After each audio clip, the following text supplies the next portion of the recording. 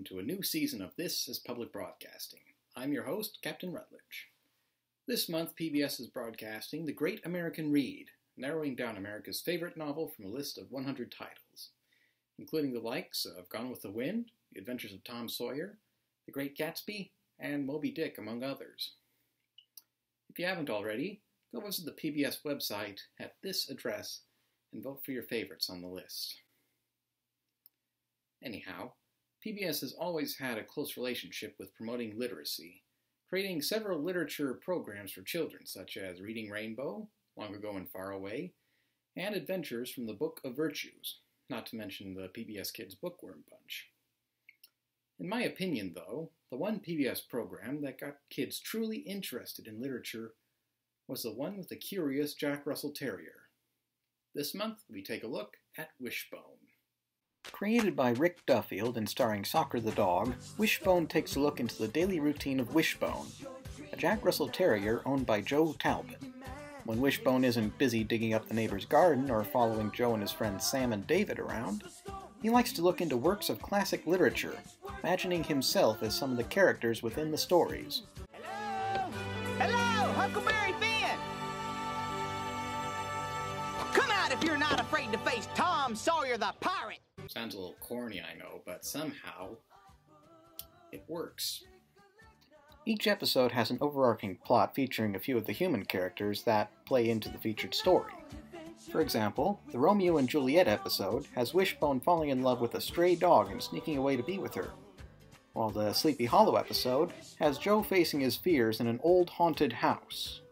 Although originally created to show a dog's perspective of the human world, these scenes help tie the featured stories into a contemporary setting and show their relevance in modern times. Of course, the main focus is still Wishbone's stories.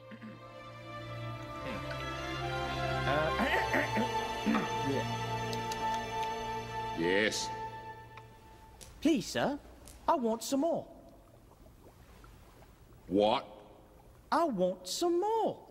Throughout 50 episodes, we see Wishbone take on the guise of several great characters in literature, from Sherlock Holmes to Sancho Panza, and Ichabod Crane to Robin Hood. For the most part, the featured stories stick very close to the source material, including keeping some sad or uncomfortable moments like Miss Havisham's fiery death in Great Expectations, or the fate of Sidney Carton in The Tale of Two Cities. Of course, that's not saying a few things weren't changed. Obviously, to fit into a 30-minute episode, several parts of the stories were trimmed down and a few plot points were glossed over. But in my opinion, this just makes the viewer more interested in these stories. Let's not forget the supporting actors for the story segments. Even though these people are in a children's program with a talking dog, they still give their all in their performances. And for being filmed in an old warehouse, the sets are pretty well made. Some aspects look very dated, but on the whole, it's not too bad. As for the stories adapted in the show, here is a little list of them. You can pause the video right now if you want to write them down.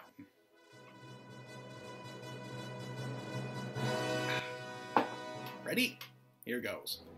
Tom Sawyer, Oliver Twist, Romeo and Juliet, The Odyssey, Anansi, Cyrano de Bergerac, Count of the Baskervilles, Rip Van Winkle, Joan of Arc, Don Quixote, Faust, Ivanhoe, Hunchback of Notre Dame, Silas Marner, The Tale of Two Cities, Frankenstein, Journey to the Center of the Earth, Ali Baba, Dr. Jekyll and Mr. Hyde, The Imaginary Invalid, The Purloined Letter, The Time Machine, Robin Hood, Pride and Prejudice, The Prince and the Pauper, Count of Monte Cristo, Treasure Island, David and Goliath, The Scandal in Bohemia, The Red Badge of Courage, The Tempest, The Three Musketeers, Hercules, Our Lady of Guadalupe, The Metamorphoses, Phantom of the Opera, Story of the Deathless Voice, The Inspector General, Legend of Sleepy Hollow, Henry IV Part 1, The Courtship of Miles Standish, Great Expectations, The Black Arrow, The Moonstone, Journey to the West, Northanger Abbey, Aeneid, and Heart of the West.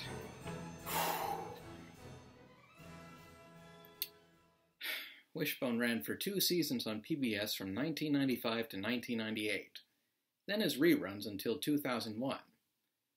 During this time, the show won 4 Daytime Emmy Awards and a Peabody Award, along with inspiring a series of children's books.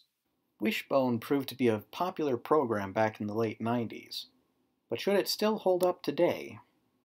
Taking the decline in national reading scores into account, I do believe that having more literature-related programming on PBS could help to fuel children's interest in reading and promote a lifelong love of books. Wishbone used a contemporary setting to tie in the classic literature with modern issues, and with the changes going on today, this could work out for the better.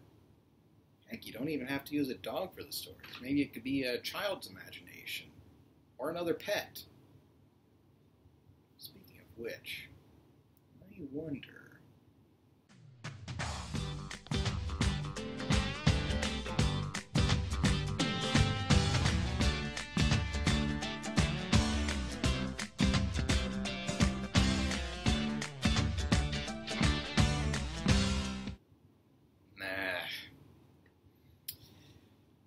Well, that wraps it up for today. Remember to vote for your favorites in the Great American Read and help support public television. Also, don't forget to like and subscribe to help spread the channel. For This Is Public Broadcasting, I'm Captain Rutlidge. Good day. Wait a minute. I just need to put this in a safe place before we go. Okay, let's see here. There's that, and that, and that. All of you, stay. All right.